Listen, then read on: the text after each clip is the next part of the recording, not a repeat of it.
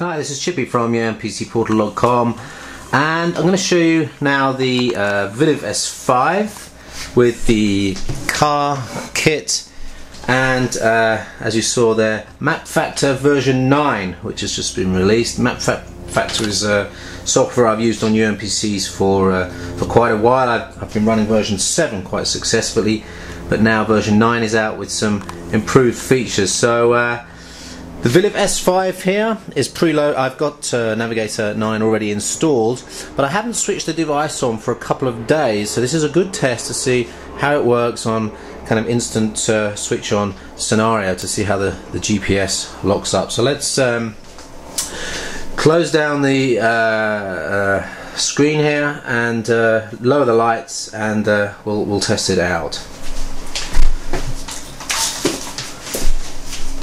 So,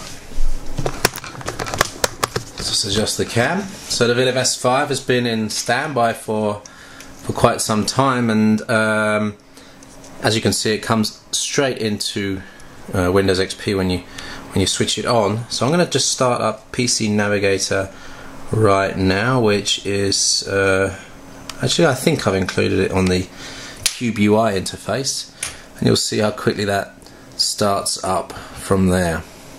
So PC Navigator European version is available for about 110, 115 euros with all European maps, which is actually a great deal considering this is covering nearly every country in Europe, including some of the newer countries as well from the east.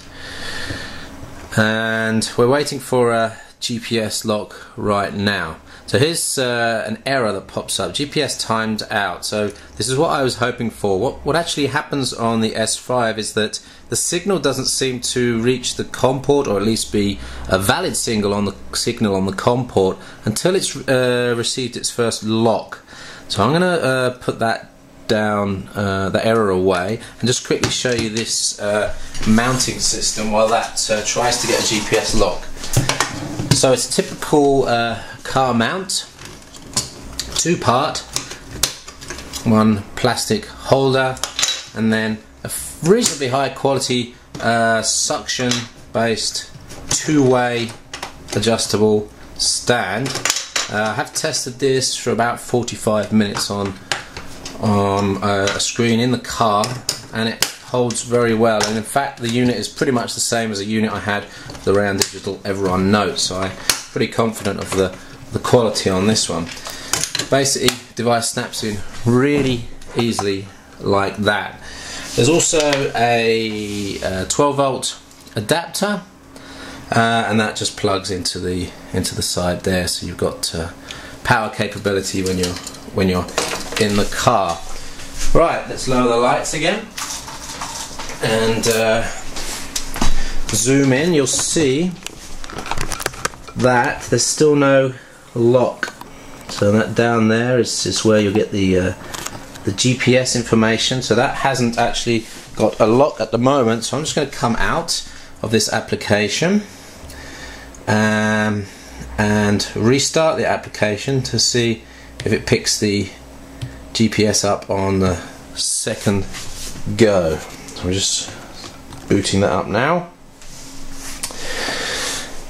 and it should try and get the GPS info straight away. Now we're indoors. I'm about 3 meters from the window, so considering this has been off for a couple of days, it would normally take a little while to get a GPS lock, and in this case it's been on a couple of minutes now and it still hasn't got a GPS lock.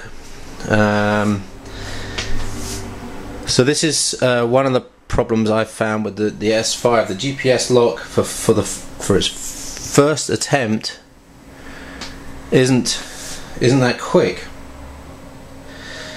Try again. See if we get the lock down there. Currently no lock at all. So I'm going to switch the camera off now and time and see how long it takes to get the GPS lock.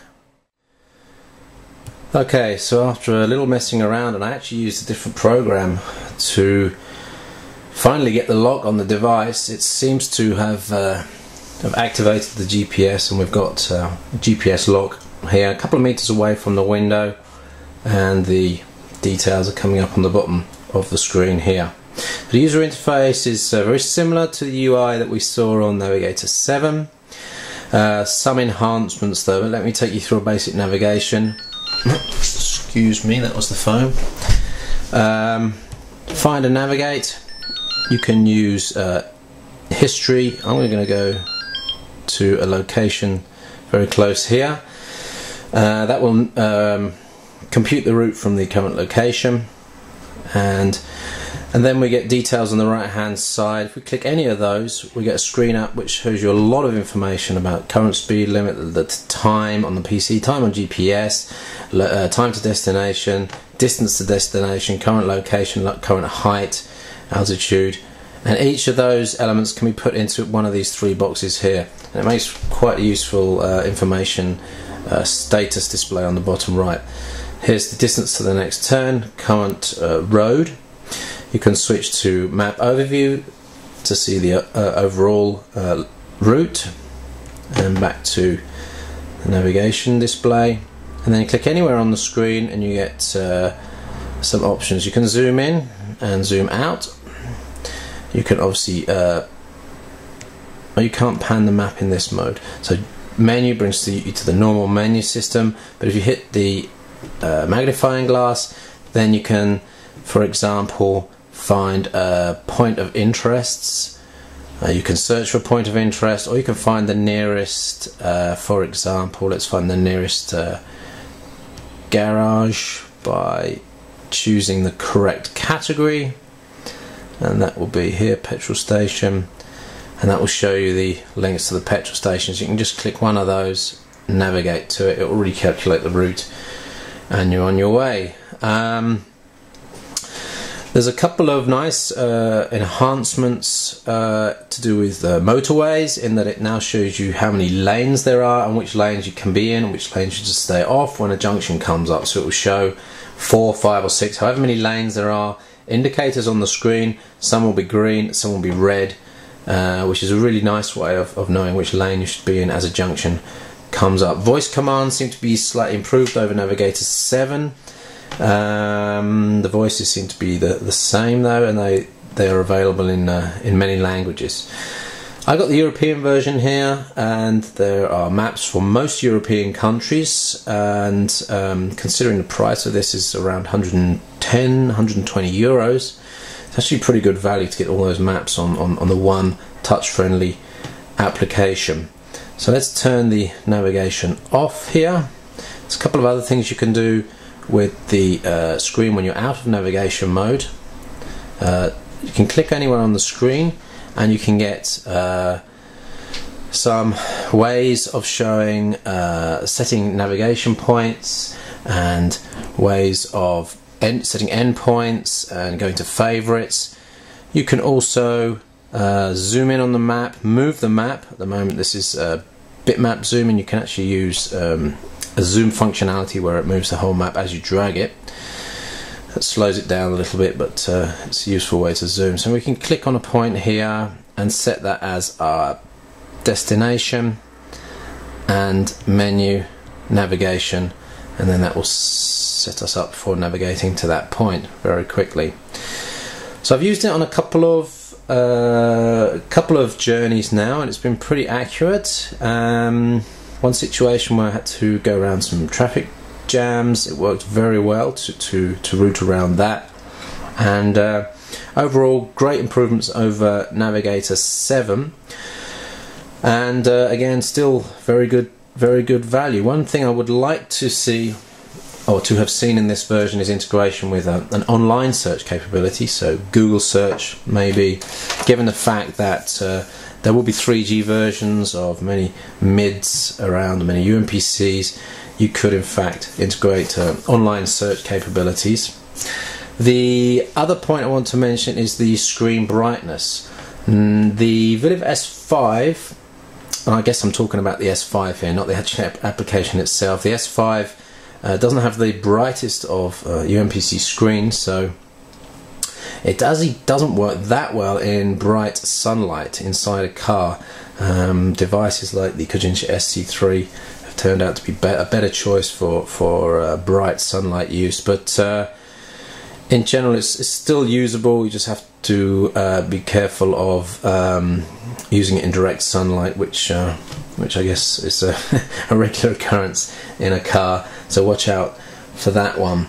But in terms of the actual software itself, I have no problems with the software. It's crashed once in the last couple of weeks of messing around with it, and this actually isn't the final release of the software. This is a beta version, sorry, release candidate version I should say, and overall I think it's great. It's definitely a good improvement over 7. I'll still continue to use it as my navigation software on UMPCs.